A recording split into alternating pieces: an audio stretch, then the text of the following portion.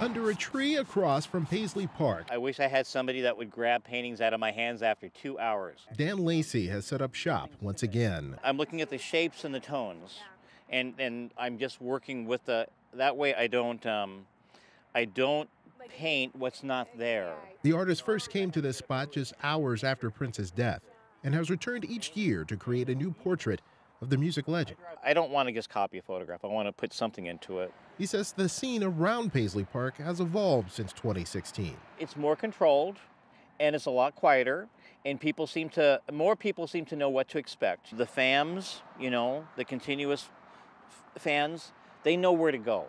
And they don't necessarily have to be here. Indeed, some fans are making the Prince pilgrimage, which isn't complete without a stop at First Avenue downtown. He was a great musician, one of the best guitarists ever, and I've always loved Prince. I grew up with listening to Prince, and coming here to First Avenue when he was making a name for himself. Carol Nelson is heading back home to Colorado with a permanent reminder of her love for Prince. Uptown, I'm here in Minneapolis.